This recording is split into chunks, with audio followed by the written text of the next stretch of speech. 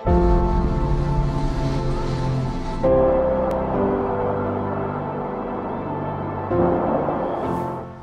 guys, it's Joe at Drumman Productions, and today we want to talk about how the bait drop works and the fish finder. Okay, so we have everything fired up here, everything is all set.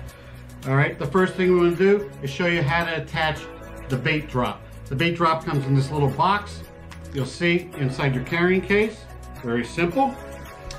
All right, so what you do before you attach it to the drone, what you want to do is get some fishing line, attach it to your fishing pole or whatever it is that you have, attach it, you tie it on there, and you attach your bait bag.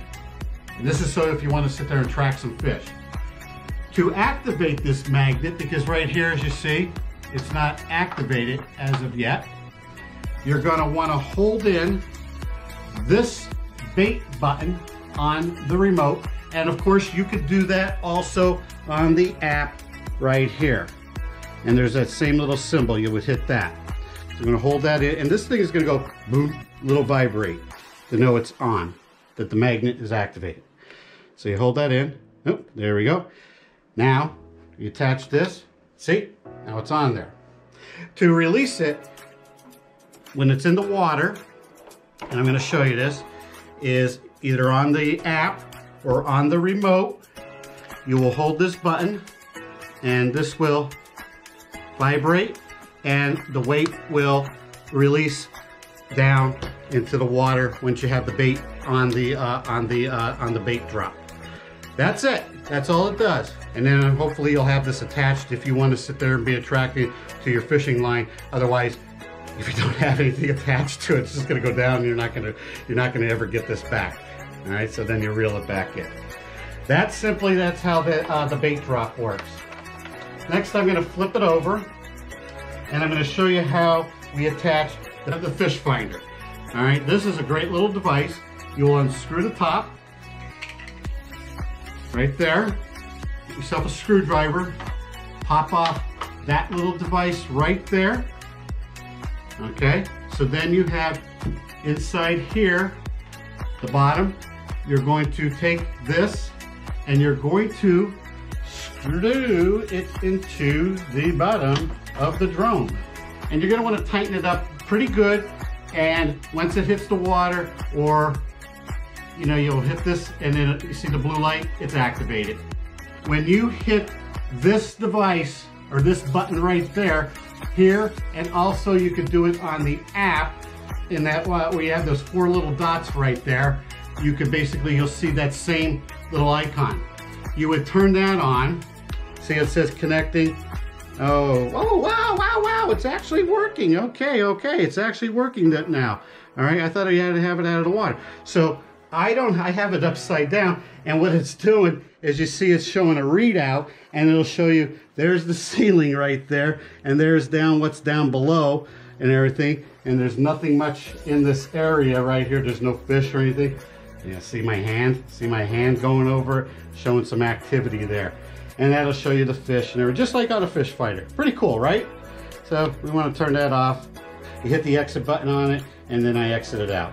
And that's basically, it works a lot better when it's in the water. But that's how that operates. This goes in the bottom, and then you can sit there and put the fish finder on, see everything, see the bottom and everything, what's going on. It just sends out the signal to sonar and everything whatsoever.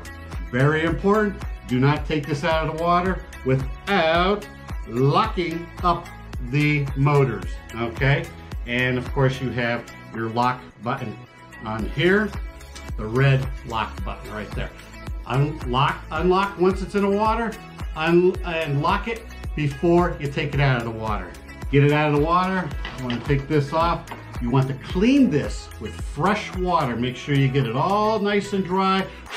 Blow out the little connectors there and make sure everything is nice and dry.